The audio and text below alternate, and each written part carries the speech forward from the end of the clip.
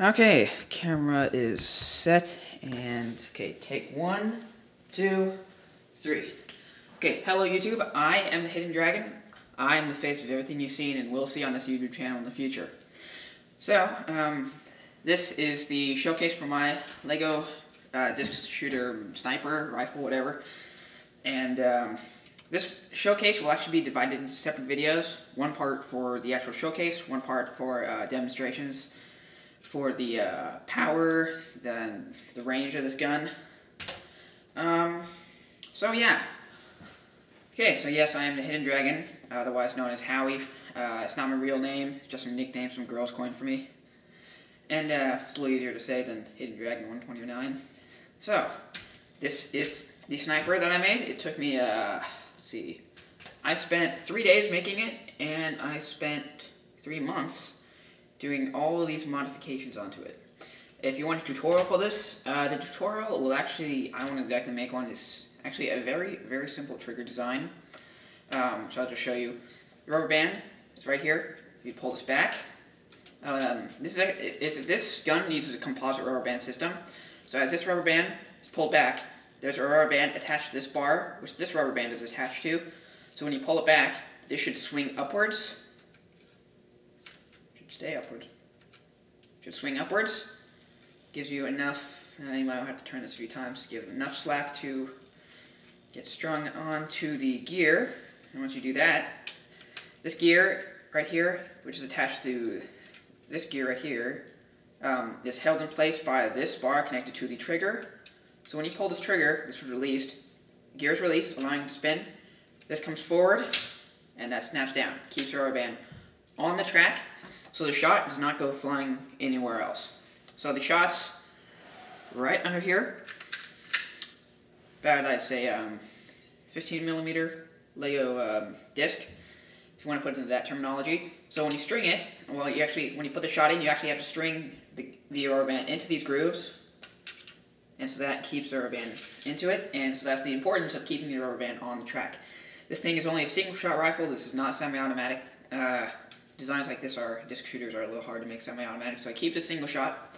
All the power is into what is into one shot. Very accurate, very powerful. Okay, so basis of this gun. This gun's about 3 feet long. Whatever you want to call it, like a M200 intervention. That's kind of what I modeled a lot of this design off of. So it's got a stock here, telescopic. This is the laser sight. So this is a laser right here, just a regular class 1 laser. This button right here is held on by this rubber band. See? And if you get it right, it should shine right. Jesus, falls out of a line sometimes. Come on, turn on. No. There we go. This thing falls out of line some. Okay, there we go. So if you get it right, it should shine right through this front iron sight, just like that. You can see? Just like that. And do have a piece of tape on here. If you can see, the laser on this is pointed downwards, so it shines through this front iron sight, which is lower. You see that? See that iron sight? So just like that. And so I can adjust this up and down, and so I just really have to just bend this back part ever so slightly to get it shine through, and it just makes a difference of maybe an inch or two. But like I moved this piece forward to get this to raise up a little bit. So that counts for just like if I were to shine it straight through, this barrel is actually pointed upwards. So this thing has a range of about 15 feet. If you want to give that, I have tested it, and I have fired multiple shots. They all land within a 15-foot mark where the disc will hit the dot. So en punto. What did I say? Yeah, whatever. Okay, so you see. So yeah, I do have some clips underneath of this right here and inside of there. That's for attaching a scope sight, which I don't use anymore. It's become a little obsolete. I've been using this laser. And so I do have this laser pretty well centered with the just with the middle of the barrel. This kind of laser, I don't know, I got from I just got this from my mom working in a medical clinic. They bring lots of these in. Okay, so on to the stock. The stock is okay, this part right here is solid Lego, and this is attached to these two bars. I'm wearing a dark shirt. To these two bars, we're going to attach to these, so this does not wiggle very much. Very solid, so it can goes right up against the shoulder. It's like the M200. So rest on the bipod, and you have very sturdy stance right here.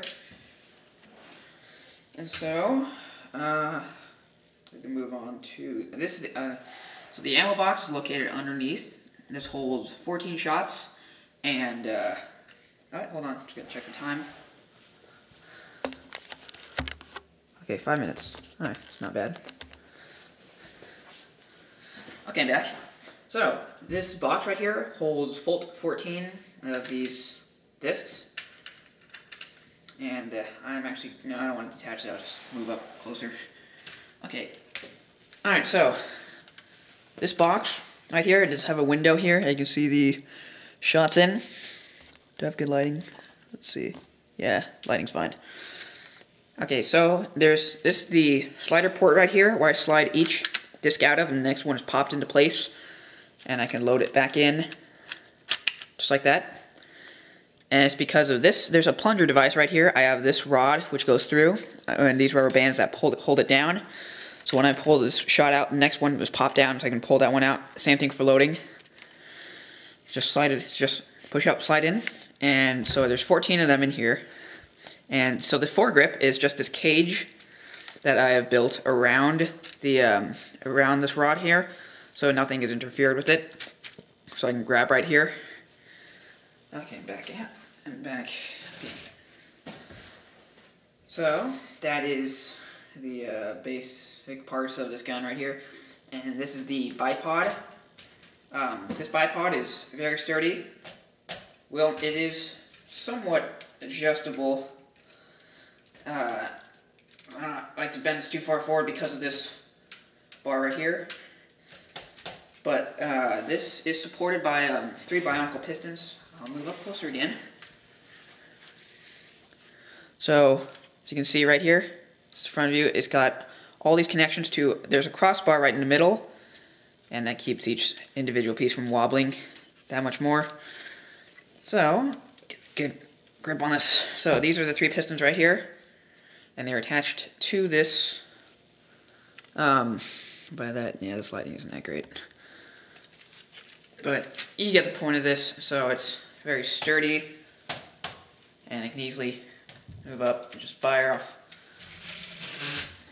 Alright, so that is the basis of this gun, and there's not really much more on this. This version right here, I'm holding this version right here I have in front of you is slightly different than what I actually had in the trailer.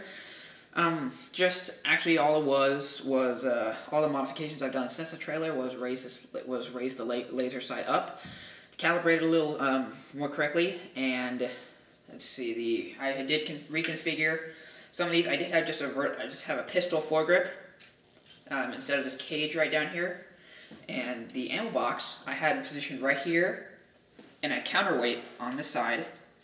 So I took those off and mounted this down here, so it's a little easier. I could put a sling on this, just sling it right over the back. But there's the 2 clips back here. Turn it around. So there's a couple clips, like just right here and here, that I used to store these rubber bands. The size of rubber bands I use are, let's see, I got them in this pack of multicolored rubber bands from Hy-Vee, and I'm using the yellow ones. Those are about the same size. I did have some other ones which I ran out of the same size of, so I got these and built my gun around them. This gun version is actually like a, hold on, checking the time one more time. Okay, so that's about the end of the video. Okay, so that is the end of the showcase. So that's all I got to show you right now, and the next parts will be up pretty soon. So I'm the Hidden Dragon. That's me. So, just call me Howard from now on. Goodbye.